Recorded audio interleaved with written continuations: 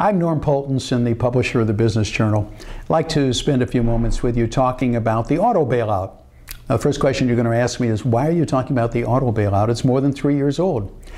And the reason I want to bring it up because we, the taxpayers, now know that it's going to cost us at least $25 billion. So starting with that idea, let's flash back quickly to the fall of 2008 when the Ford, Chrysler, and General Motors came hat in hand to Washington, D.C., begging Congress for a bailout. In the Bush administration, they found some TARP funds to help them over until the Obama administration could come into office. The Obama administration ended up giving them a total of $80 billion so that the companies could be viable. And the deal was that General Motors and Chrysler would declare bankruptcy. Now, Ford was not part of this action because they had taken their own money, invested it, and were on track to be a brand new auto company that could be competitive.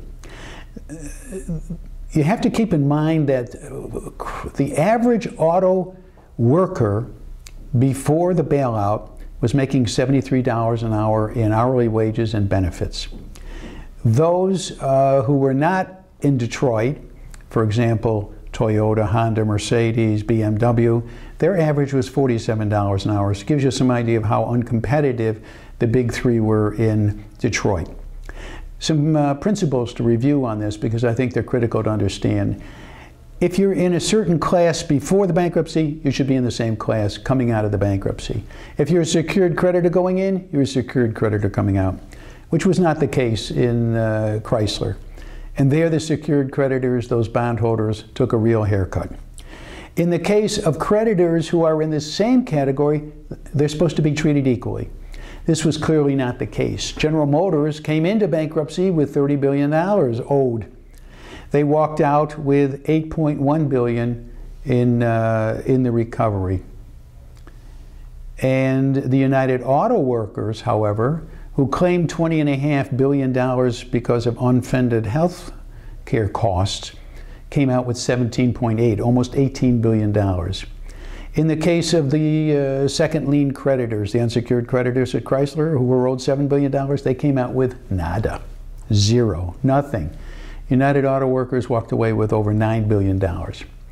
And finally, you're supposed to be in a competitive position as a corporation coming out of the bankruptcy because that's the whole purpose of a Chapter 11 reorganization. How much in the way of concessions did the auto workers actually give?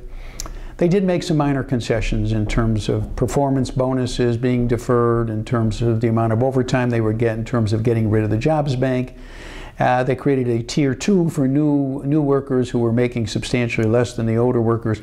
But those workers who were employed prior to the bankruptcy continued the same hourly pay, the same health care, and the same pensions. They made no concessions on those. How about equal treatment for the investors in terms of fairness? You may think everybody is a Gordon Gekko or they're a rich fat bank. Who cares whether they get zapped into bankruptcy or not? But how about the retirement fund for the teachers union in Indiana? Or the state police in Indiana, whose retirement fund was wiped out because they held Chrysler's bonds? How about the Ford Motor Company that took its own money in 2007 and invested it heavily to turn around the company, which they did successfully?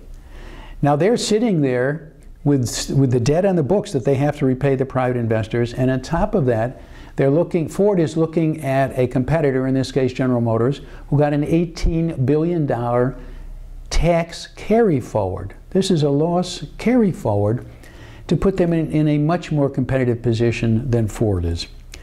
And in retrospect, as we looked at this treatment in terms of the auto bailout, I'm not arguing whether it should have been done or it shouldn't have been done, but having been done, was it done fairly? And what happened to the taxpayers? Well, I opened by telling you the taxpayers are on the hook now for at least $25 billion. If you add up everything that was done for the United Auto Workers in this bailout, it comes to $26.5 billion of return that they got, which normally would not have happened during a bankruptcy. That's the difference between the taxpayers being on the hook and the UAW losing something or being on the hook. In the final analysis, you have to ask yourself, was this an auto bailout or was this a bailout of the United Auto Workers? I'm Norm Poltenson. Thanks for listening.